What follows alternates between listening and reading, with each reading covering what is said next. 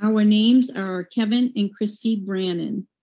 Spring Break started as a hobby and became a part-time business in 1998, making maple syrup.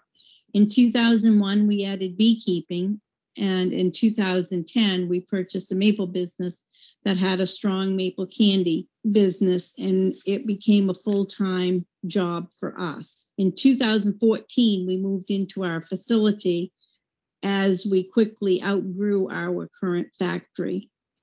We currently employ 6 full and part-time people year-round. We process maple candy 5 to 6 days a week, 52 weeks out of the year.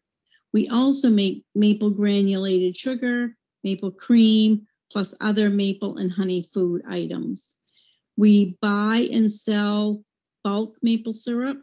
We also are dealers for Leader Evaporator Company, selling maple equipment, Sugar Hill syrup jugs, and artisan printing glass containers. 75% of our business is wholesale. We have a specialty gift shop at our facility that sells made in Maine, New England, and or USA products. We celebrate spring with an open house on Maine Maple Sunday, give tours of our woodlot, sugar house, and kitchen facilities. We have syrup and food samples, games for the kids and families, and the biggest draw, sugar on the snow. Hi, I'm Kevin Brannon from Spring Break Maple, and today I'd like to talk to you about backyard sugaring. I guess everybody that I know who makes maple syrup today on any size scale started out in their backyard on a flat pan on a wood fire. So today I'd like to share a few tips on making that process work for you. So the first thing we've got to do is figure out if you've got some maple trees. Any native maple tree can be tapped for maple syrup. First slide is of a red maple. That red maple gets a bum rap for being low on sugar content. But I've found in my sugar woods that I have some trees there, some red maple that have very good sugar content. So if you have them, tap them. Don't shy away from them. One of the ways of identifying, of course, is the bark. The young red maple, the bark is quite smooth. The older trees, the bark is shaggy, gray, gray to brown. And the next species is the sugar maple. They're a lot easier to identify when it's summertime and there's lots of green leaves out there. But so one of the ways of identifying is all maples have opposite bud branching and also opposite bud patterns. And the sugar maple has a brown to chocolate covered twigs, and bark is gray, we'll call it furrows. So the next step, once you've identified some trees, a dozen maple trees are probably going to produce you a couple gallons of syrup. So I would recommend starting small and figuring out your technique. So there's some tapping guidelines that we should follow. There's numerous types of spouts. Every manufacturer makes multiple styles. If you're going to hang buckets, there's a couple of bucket spouts that work pretty well. I actually prefer the newer style plastic, mainly because you only have to drill a 5/16 hole in the tree versus the 7/16 hole for the old 7/16 style tap. Your tree should be 12 inches breast high. if you have some larger trees, over 18-inch breast high, a couple of taps is acceptable. I wouldn't put more than that in a tree. The more holes you poke in the tree, the less tree pressure there's going to be to push the sap out of that tree. So just because you hang 6 buckets doesn't mean you're going to get 6 times the amount of sap out of that tree. Also, when you drill your hole, do it in one smooth motion, in and out. Don't re-enter that hole with your drill, because you'll end up reaming that hole out and sap will run down the side of the tree, and you won't have a good seal on that tap.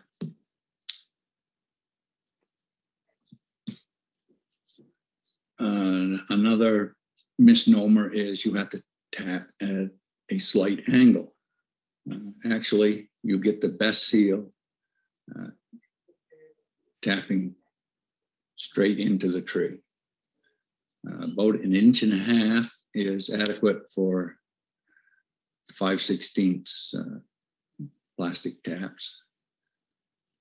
7/16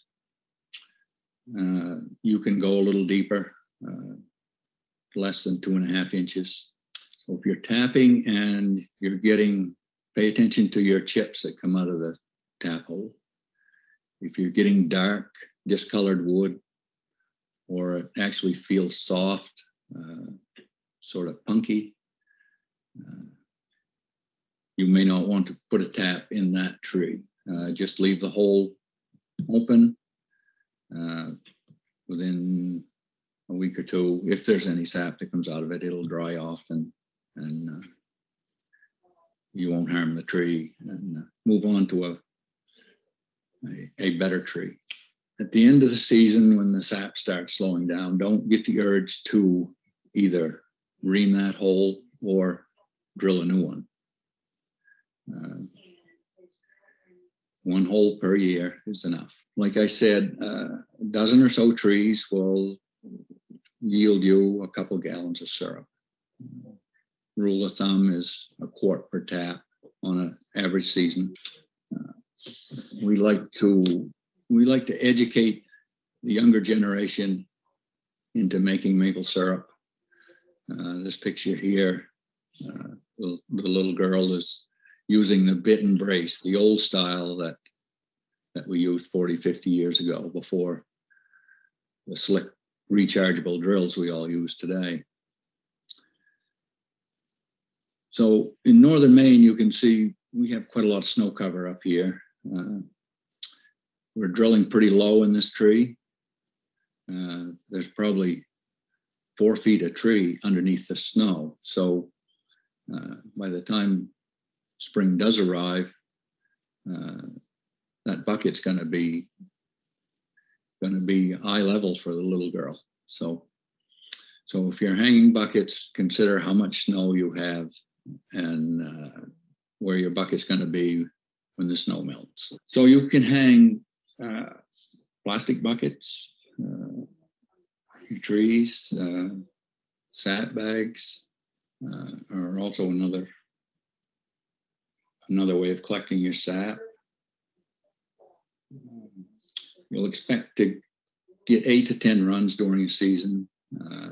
One tree on a bucket spout will probably yield 8 to 10 gallons of sap in a season. You can employ tubing instead of buckets. Lots of people will run tubing to a 5-gallon bucket, maybe 3 or 4 or 5 trees into one bucket. That works fairly well, less points of collection.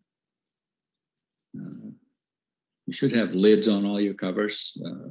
It tends to rain during the season, or snow. That way you don't have to throw that sap away if you've got a cover on it to protect it. Make sure you use food grade containers. I've noticed a lot of non-food grade containers hanging on trees when you drive around in the spring of the year. One that comes to mind is a kitty litter bucket. That doesn't give a very good image for the industry. So make sure you're making a food product, make sure you're using food grade products all the way through. And if you're tapping the same tree year after year, always try to locate last year's tap hole. A young, vigorous tree, they'll heal over in 1 year. Sometimes they're hard to find in 1 year. But try to stay at least 6 inches from last year's tap hole. And if you're going higher or lower than last year's, it should be 18 inches above or below. That picture of the slab shows the staining that happens above and below and next to the tap hole. So if you drill into that zone, we call it deadwood. That tree's not going to produce much sap that year because it's in the zone that where the gray wood is, the stain is. There's some examples of collection. You've got the plastic bucket and cover, 5-gallon bucket with a cover, sap bag. Move over to tubing. Tubing works very well. If you're making drop lines, short lines to actually go into the tree and key into your tubing, make sure your drop lines are long enough to reach all the way around that tree. 30 to 36 inches is usually a good length.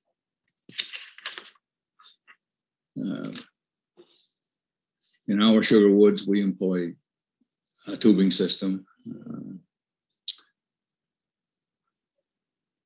We've got miles and miles of tubing stretched through our woods. We put our tubing in on an elevation, a 3% grade. So at the end of every day, all the main lines have drained. The main lines don't freeze, they don't hold water. It's an easy way to collect sap, but it's very labor intensive to install a tubing system. And there's a lot of maintenance to keeping a tubing system operating correctly. During the season, that whole tubing system should be walked every day, unless you're one of the lucky ones to have a monitoring system, and that monitoring system will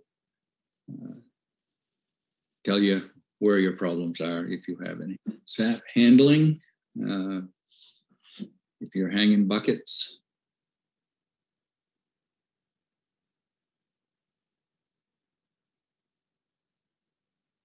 or running tubing into bigger containers, you need to figure out how you're going to get that back to your boiling area. Our grandkids, they help us out on the weekends. They're learning the trade. So once we gather the sap and bring it back, we should try to keep it cool until it's boiled. A lot of us have full-time jobs and you're not able to boil every day. Kind of save it up for weekends. So if that's the case, and you have snowpack, set your container in some snow, pack snow around it. It'll keep it cool, and it'll it'll last a couple of days that way. Once temperatures get up 50 degrees in the day, sap's going to spoil quick. It's going to, telltale sign is it'll get cloudy. And that's actually bacteria that's trying to grow in it. So if you have a tree or two that is running some discolored sap, it's got a little tinge of yellow, not really clear, just pull that bucket. Don't collect any more from that tree. It's telling you it's done for the year.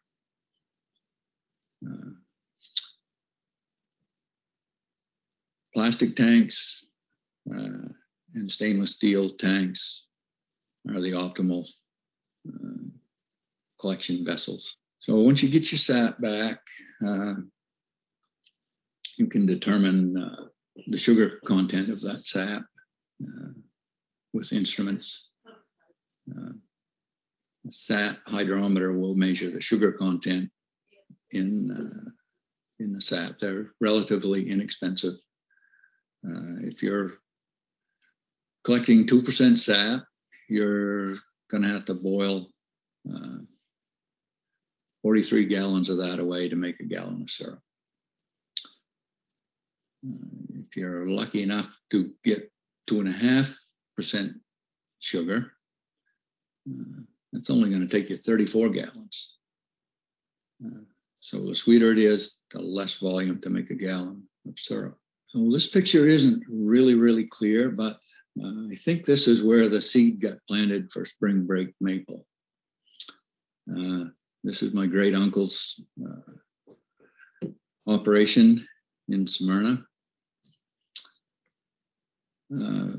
Everything was done on an open, rocked up arch with 3 to 4 English tin syrup pans. You'll notice in the picture there's a McCulloch chainsaw sitting in front. Behind that is a collection of number 10 soup cans. We weren't fortunate enough to have actual sap buckets. We had a pail of well-used metal spouts. And this was our evaporator. There was no roof over it. So if we got an inch of rain, it wasn't good. But we made do. We made some of the best smoky maple syrup I've ever had. So that would be my great uncle that's in the foreground of this picture. We helped him make maple syrup for several years back in the 70s. Great memories. So I don't know which comes first, whether the chicken or the egg, but it depends on how many trees you want to tap and how big your flat pan is going to be. So if you only have access to say a 2-foot by 33-inch pan, you're probably not going to want to tap 100 trees. You probably want to keep it down in the 25 taps or so. 2 by 33-inch flat pan is going to evaporate about 5 gallons per hour. So 5 or 6 hours of boiling a day is any more than that, and it starts to get really old, and you might dislike making maple syrup every day. So match your pan to the number of taps that you have, or vice versa. Don't end up with hundreds of gallons of sap and no way to process it. You're just wasting a lot of energy and you'll get discouraged fast. So match the number of taps to the size of your evaporator or flat pan or turkey cooker or whatever you're going to boil with the first year. A lot of people will start out with the propane turkey cooker with the big pot, and it's fine. You can make some maple syrup that way. The propane bill gets kind of sizable, but you can still say you made it yourself. The evaporator on the left, it's a 2x8, very vintage evaporator. That was made by a Vermont evaporator company way back. So this evaporator is still in use, even though it's probably 60 plus years old. He still uses it every spring. He has some bleachers in his evaporator room, and every half hour he does a session on how to run an evaporator. He's pretty entertaining to listen to. Great marketing strategy. He does a good job. So the evaporator on the right is actually our evaporator in our sugar house. It's a 30 by 10 vortex with a steam Y that evaporates approximately 240 gallons of liquid per hour. We size that evaporator to our operation, so we can process a day's run in about 3 to 3.5 hours, start to finish. So if you're going to boil with wood on a flat pan or a small evaporator, you can expect to burn about a half a quart of wood per 50 taps. If you're using softwood, that'll be a little more. So boiling, your firewood should be split into fairly small pieces, 2 to 3 inch diameter. Make sure you've got sap in your pan before you build the fire. Bottom of your pan won't look very flat if you don't have liquid in that. Make sure your pan is flat. I shouldn't say flat, should say level, because you don't want a high corner, because that's going to be an area that's going to scorch. So the shallower you run your depth, the better the evaporation rate. So if you've got 6 inch sides on your flat pan, only run it a couple inches deep, 2.5 inches deep, and keep adding sap. You have to pay close attention though, so that you don't get it too low and risk scorching it. Make it boil as hard as you can. If you're using a stock pot or turkey cooker or whatever, don't boil with the cover on. Make sure the cover's off. You want to get rid of that steam as fast as you can. Part of the boiling process you'll get a lot of foam once you get going good and hot. That's when you probably want to add a drop or two of defoamer. There's a commercial defoamers, several different types. It's an Atmos 300. It's a very concentrated liquid. That little 4 ounce bottle should last a whole season for a small producer. The other is a safflower oil. That works well. So just a drop or two of that also. That'll settle the foam right down, and you can continue without worry of boiling over. Finishing the syrup can be tricky. If you're boiling on a flat pan, you're probably going to boil for 2 or 3 sessions in a row before you take it down to actually take your syrup off. In order to do that, just stop adding syrup and boil it down, keep condensing it. So as it gets closer, keep an eye on the temperature. You're shooting for 219 degrees, and you're not going to be able to take it down to the full 219 degrees on an open fire on a flat pan. You're going to want to take it down to, say, 217, 216, 17, in that neighborhood, and then take it off that fire and put it in a smaller boiling pan, probably on a propane or kitchen range gas grill, and finish it that way. That way you can control when it's finished. Syrup is finished at 7 degrees above the boiling point of water. Water is 212 degrees most days. So you're going to have finished syrup at 219 degrees. Pull it off at that point. So there's a couple ways of checking the density of maple syrup. Thermometer is one way. The hydrometer and hydrometer cup is a very reliable way. And there's multiple other instruments, refractometers, that measure the density of the syrup. So for the small producer, probably the good grade cooking thermometer is all you need. If you're going to actually package syrup for sale, you can double check your thermometer with the hydrometer. Now, hydrometer has 2 marks on it. It has a hot test and a cold test. So you can fill your hydrometer cup with cold syrup, which is 60 degree syrup, and it'll float. If it floats to the bottom red line, the cold test line, that's syrup.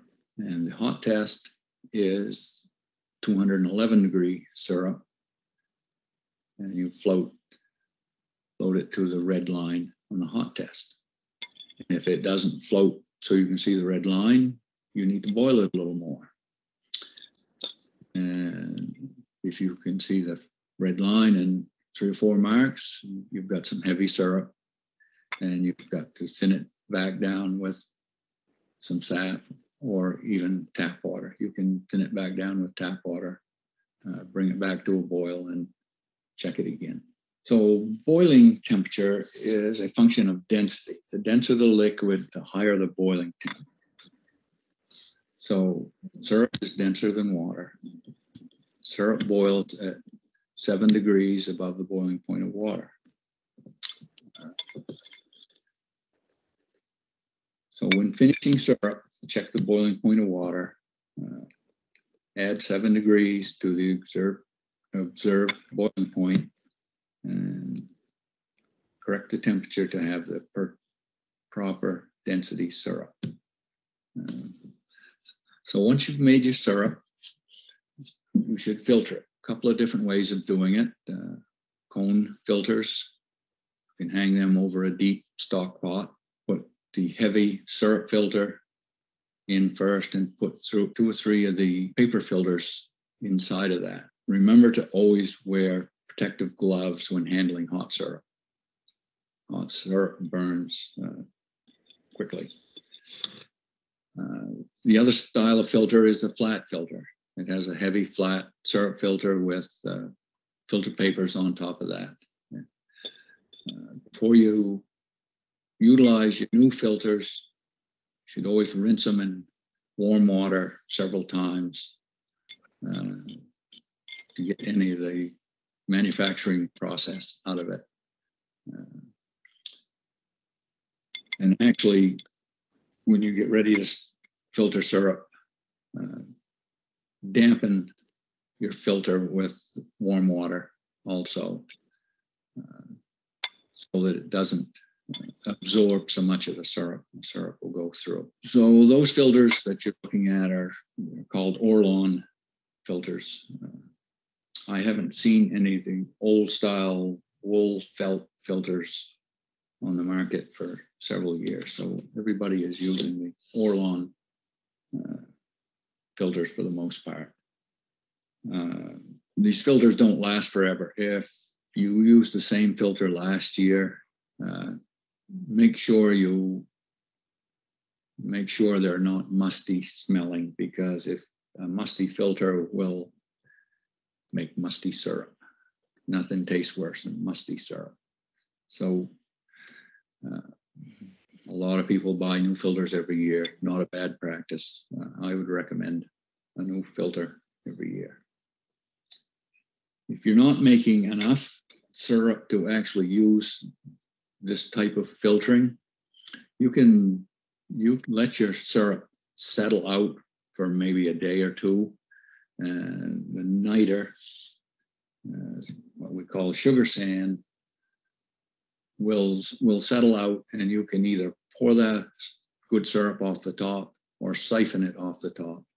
Just be careful not to get your siphon too low, so you're pulling sugar sand into your nice clean syrup. The next step will be to can your syrup, bottle your syrup. Syrup has to be hot packed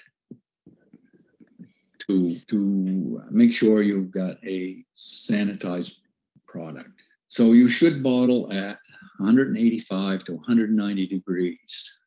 So heat your syrup up to that temperature, put it in your container you're going to store it in, plastic syrup jug,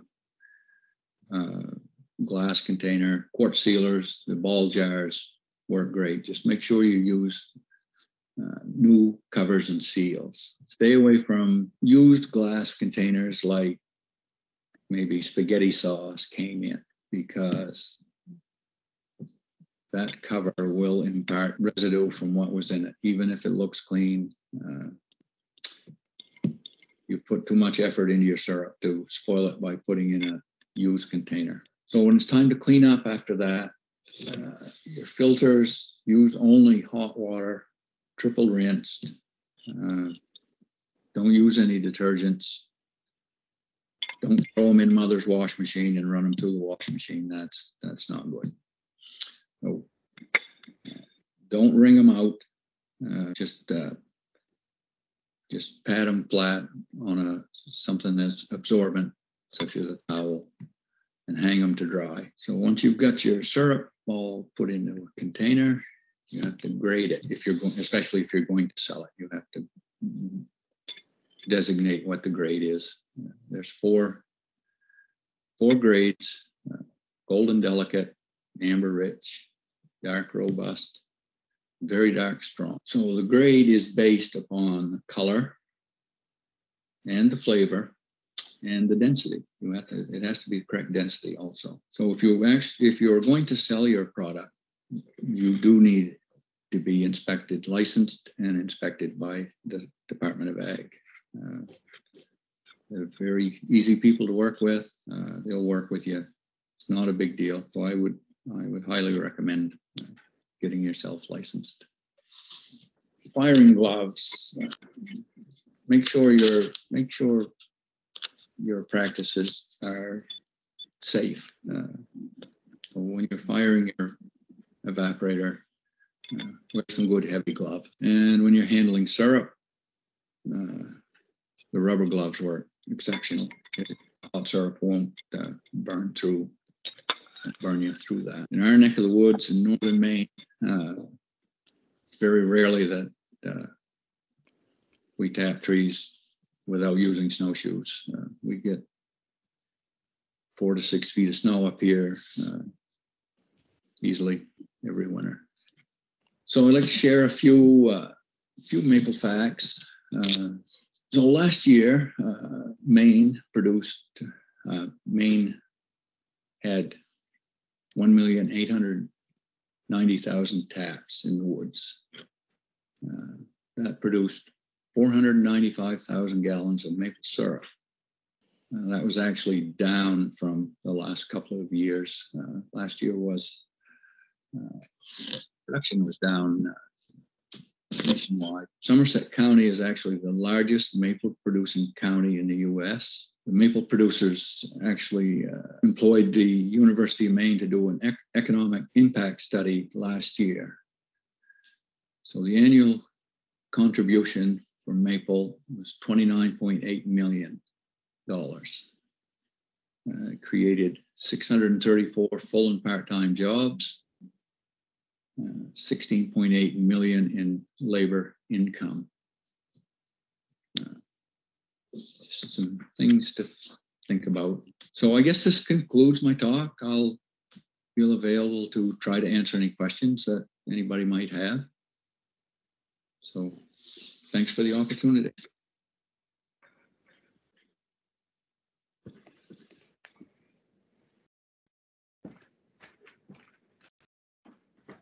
Thank you, Christy and Kevin, so much for that presentation. That was very thorough and just well put together. I'll admit I went to school in Southern Illinois and I took a class on maple syrup production, and we didn't cover some of the things that you guys covered in your presentation. So I really, really appreciate it.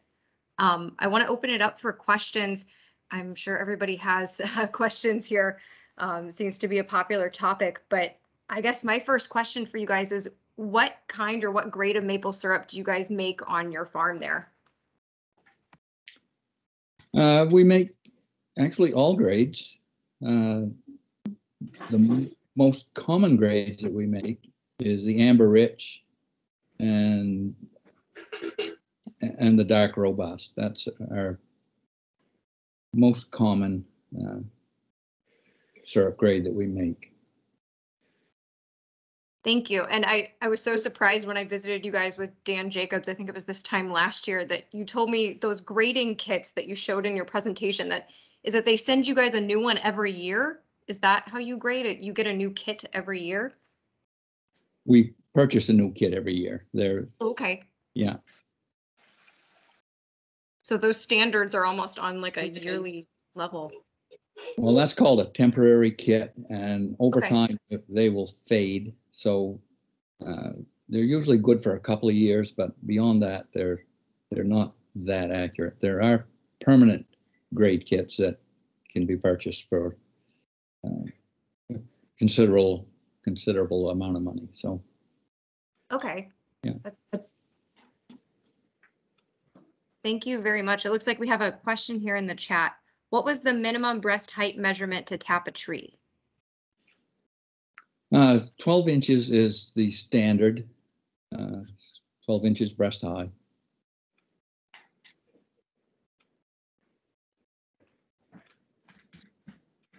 Like Kevin said during his presentation, that might be different depending on the snow there. So make sure you're accounting for where the actual basal flare at the tree is when you're going up. Do we have any more questions while we have Christy and Kevin on with us?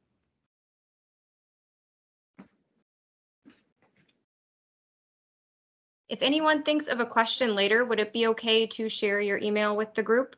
Sure. Great, thank you. So somebody said that they have a few maples, but a lot of birch trees. I've heard you can tap birch trees, but I've never tried. The birch season starts right after the maple season. So if you're really gung-ho, tap your maple and jump right into birch. And if you don't have a lot of maple, tap your birch. It's a lot different boiling birch sap than it is maple. And I advise from experiences that outside is the best place to boil. It's not as nice smelling as maple. I've heard it's good on savory foods and ice cream. So I've only ever had it on the ice cream. Oh, here, we got another question here. Where can folks purchase the supplies if they're wanting to do this at home, maybe on a smaller scale?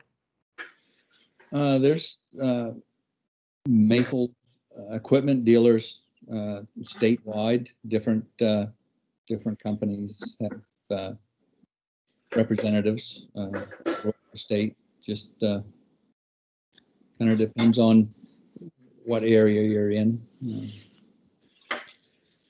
We also sell maple equipment up here, but for some people it might be too far commute.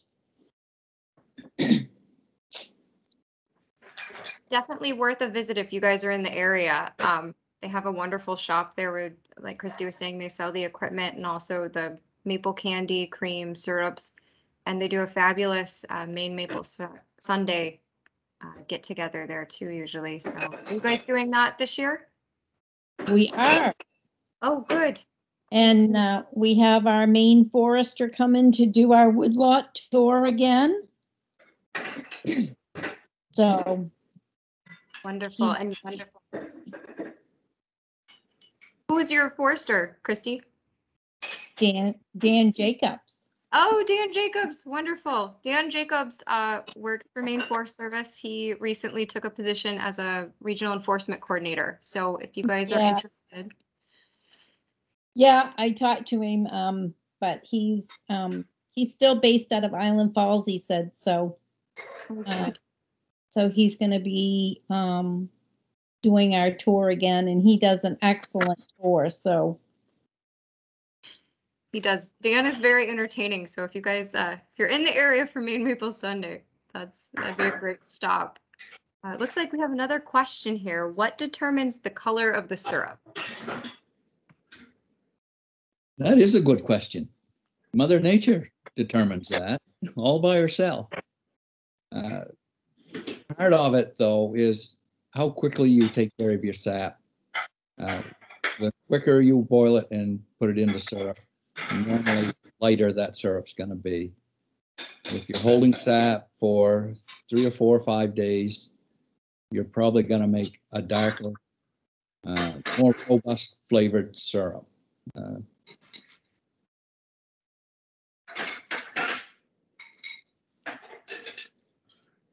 And in today's email, there is a link to Christy and Kevin's farm there. So if you guys are interested in more information or looking for directions. Oh, yep. And George just put it there too. So if we have any more questions for Kevin and Christy, otherwise I'm going to let Joe set up here.